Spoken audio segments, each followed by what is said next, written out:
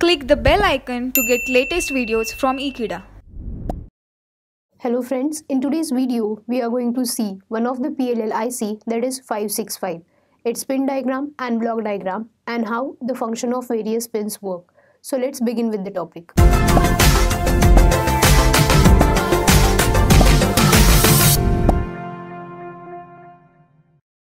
PLL is basically a control system that generates the output signal which is phase related with respect to input signal. Nowadays, PLL is considered as one of the major building blocks of all the electronic circuit. Internally, PLL consists of 4 basic blocks and they are phase comparator or phase detector, low pass filter, amplifier and voltage control oscillator.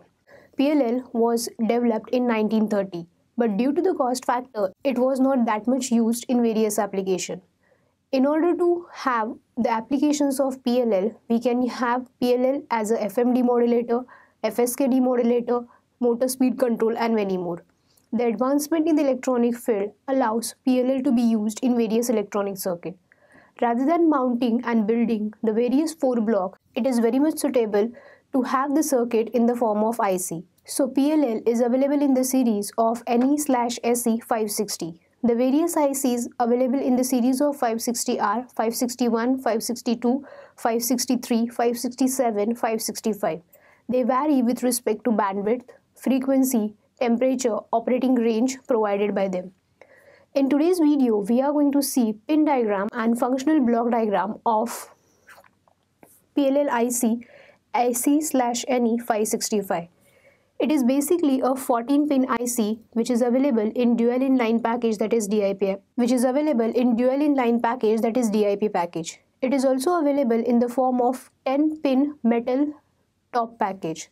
Now let's see the block diagram and pin diagram of PLL IC SE/NE 565. As it is a 14-pin IC, it consists of pin number 1 as -V, pin number 2 and 3 acts as the input signal, pin number 4 and 5 provides VCO output and phase comparator VCO input.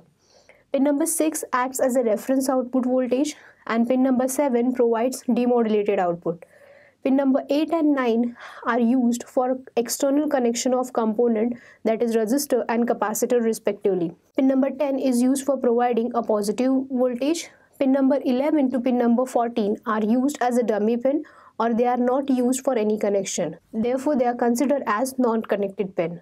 Now, from the pin diagram, let's move to the block diagram of PLL IC SE/NE 565. Internally, PLL consists of 4 major blocks and they are phase detector, amplifier, VCO and low pass filter. Now here the frequency FO, that is frequency of VCO, is given by a formula. FO is equals to 0.3 divided by RT and CT. RT and CT are basically the external component and they are connected between pin number 8 and pin number 9. The resistor is connected to pin number 8, that is RT, having a value from 2 kilo ohms to 20 kilo ohms, whereas capacitor is connected to pin number 9 and pin number 1. The capacitor can be of any value. Internally, the 3.6K resistor is connected with the external capacitor C1, which is connected between pin number 7 and pin number 10. The phase detector having 2 inputs, that is pin number 2 and pin number 3. When these 2 inputs are grounded, we will get the oscillator frequency, that is voltage control oscillator frequency F0. The phase comparator VCO input is applied to pin number 5 and we will get VCO output at pin number 4. Phase detector or comparator is basically used to compare 2 signals which are nothing but the input signal having frequency Fs and feedback signal, that is nothing but output signal. This output signal is considered as output of VCO. So the output frequency having a value F0. The Fs and F0 get compared with respect to each other by using a phase detector or comparator.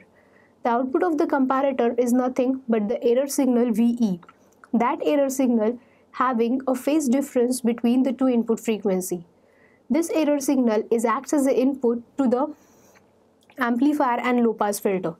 The low-pass filter is formed by using the internal resistor of 3.6K. The external capacitor is connected between pin number 7 and pin number 10. These two components together forms a low-pass filter. So the output of phase detector, that is error voltage, is get applied to the low-pass filter for removing the high-frequency noise. After removing the high-frequency noise, the low-pass filter provides ripple-free DC voltage. But this DC voltage is not enough to drive the circuit further. So the amplifier is used in order to provide enough strength to the signal so that it can be given to the further system.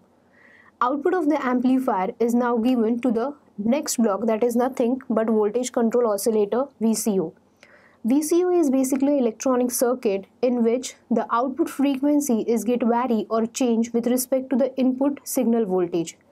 So VCO provides the variation in the output frequency with respect to the input voltage applied to the VCO, and that voltage is called as control voltage.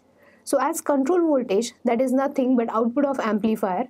So as control voltage varies, the output frequency of VCO get changes.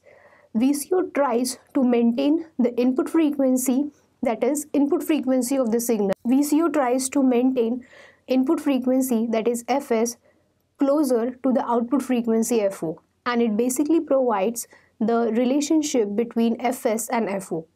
Now let's understand what are the various frequencies and what are the various range provided by IC565. The frequency FO, that is VCO frequency when pin number 2 and 3 are grounded, is given by formula FO is equals to 0.3 divided by RT/CT, and it is in the range of Hertz.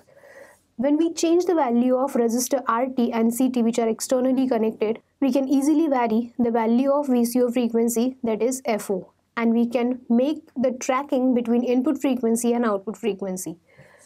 The value of RT is in between 2 kilo ohms to 20 kilo ohms, and CT can be of any value.